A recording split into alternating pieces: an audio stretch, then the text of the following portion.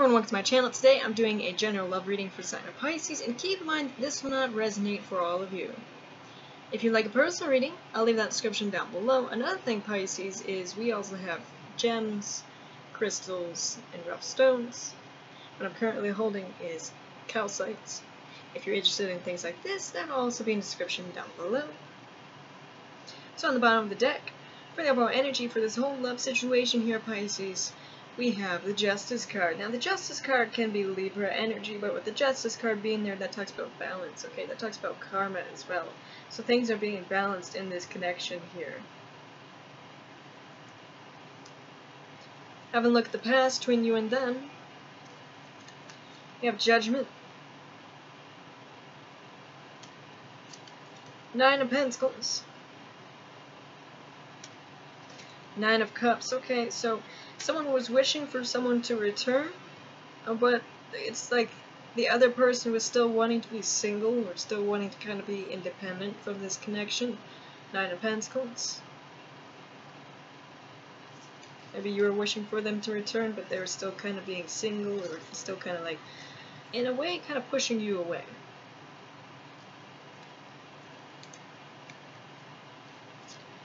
Have a look how they currently feel towards you. We have the Magician,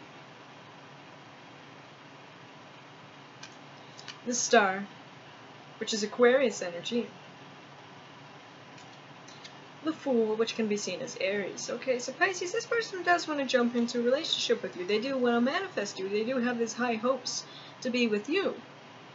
So they are heavily interested here.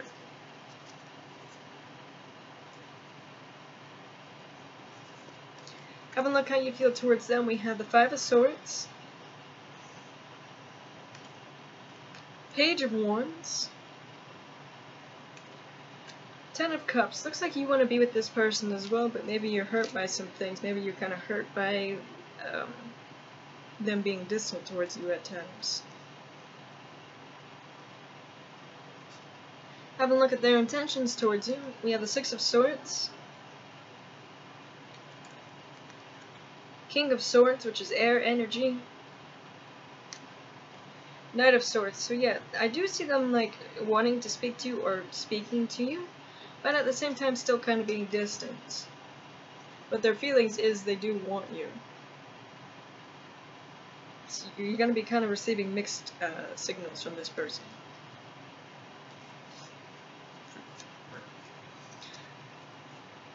Have a look at your intentions towards them. We have the Ace of Wands. We have the Unknown. Five of Cups. Looks like you're really missing this person here, Pisces, and it's like you want things to start, or you want a new start with them.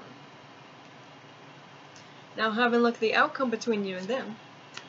We have the Queen of Wands, which is fire energy. We have the Seven of Pentacles. Okay. With the King of Cups, which is water energy.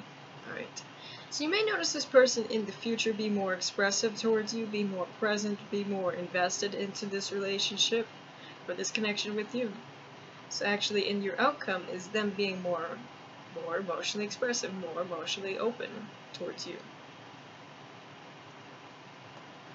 Now have a look at messages for you. We have number 9 with change. So yeah, things are going to change here in this connection.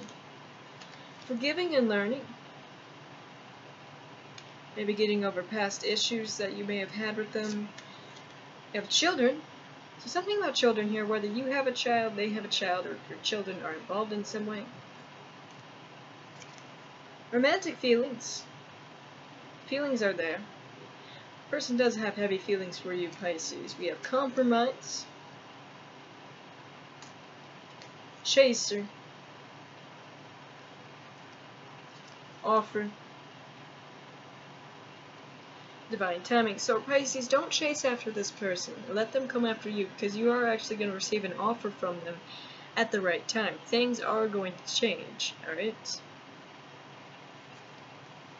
So, Pisces, that is all I have for you. Let me know if that resonates. Thank you for watching. If you want to see more content, don't forget to like, subscribe. Bye guys.